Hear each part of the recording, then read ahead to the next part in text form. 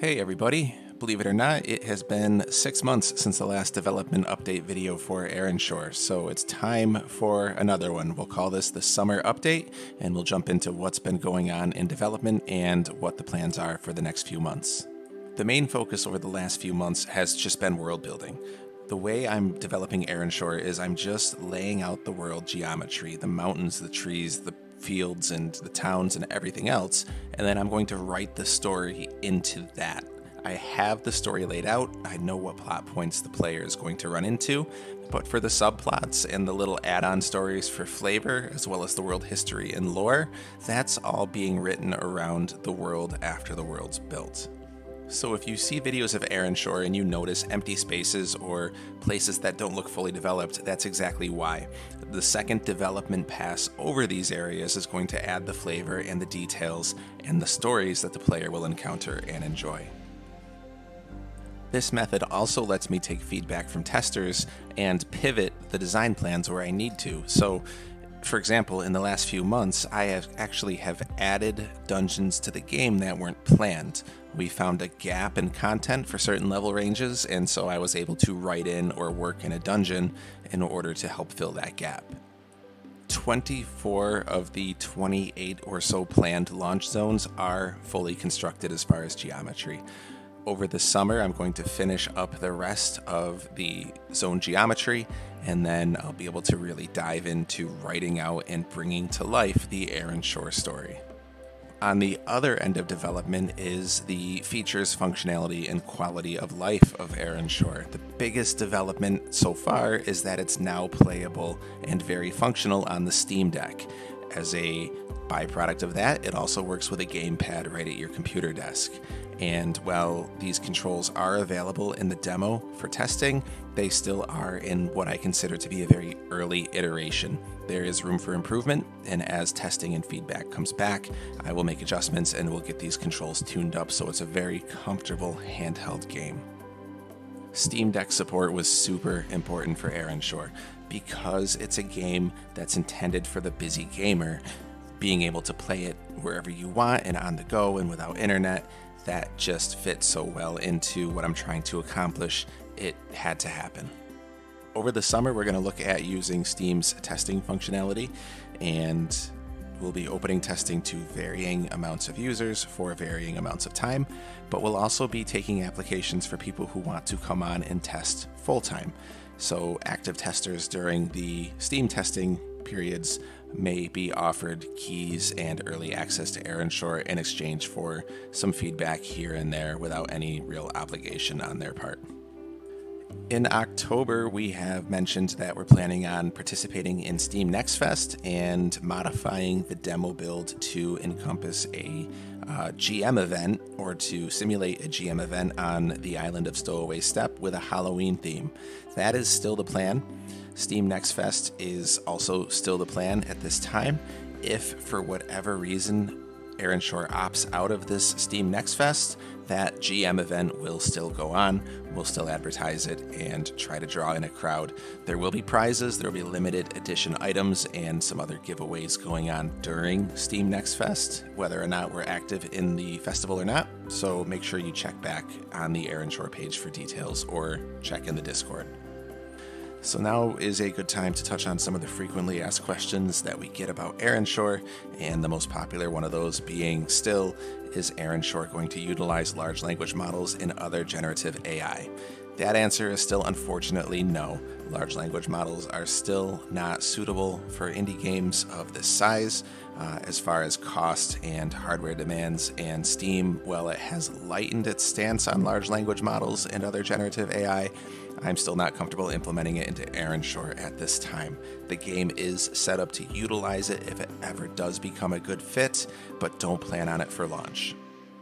Another major request is, will Erenshor have a hardcore mode where if you die, your character is permanently dead? And yes, it will. Hardcore mode is going to be present at launch in Erenshor, and I personally think you're nuts if you play it, but the demand is there, so it's coming. Just remember though, you can't blame the lag this time.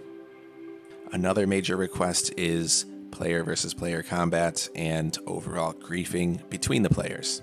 And while player versus player combat is not a feature planned for launch, griefing is sort of already there. So if you're in a dungeon and a separate group of simulated players makes a bad pull or gets in trouble, they will run for the dungeon exit and they will bring dozens of monsters right over the top of you if they have to.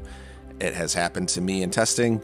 It does not feel good, but it definitely feels MMORPG authentic. A lot of times people ask how many hours are going to be included with the game as far as gameplay goes, and that's going to depend.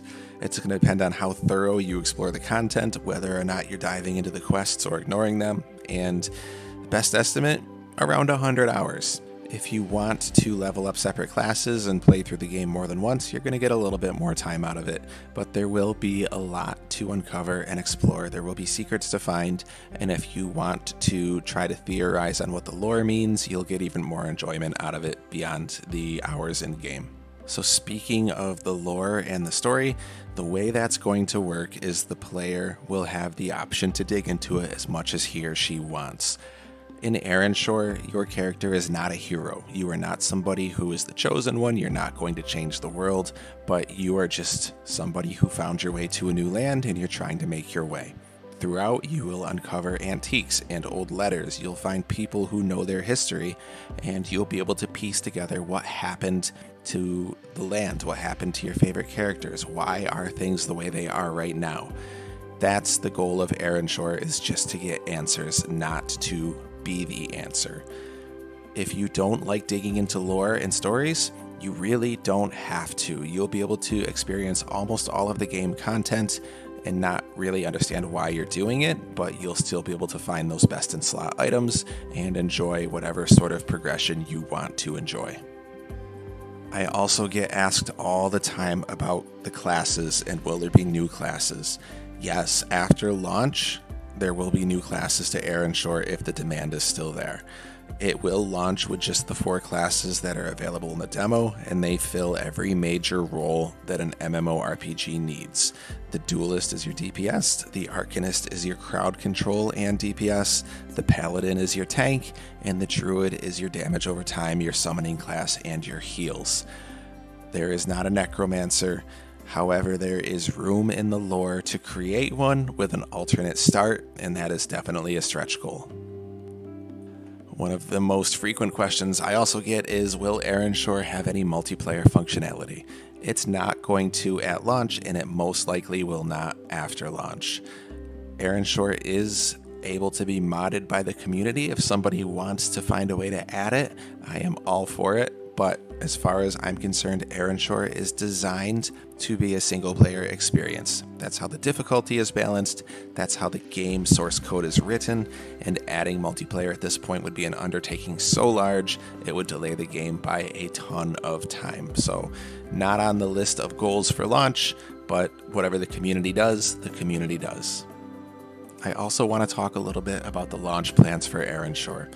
So Erenshor has been on schedule for a late Q4 or early Q1 2025 launch.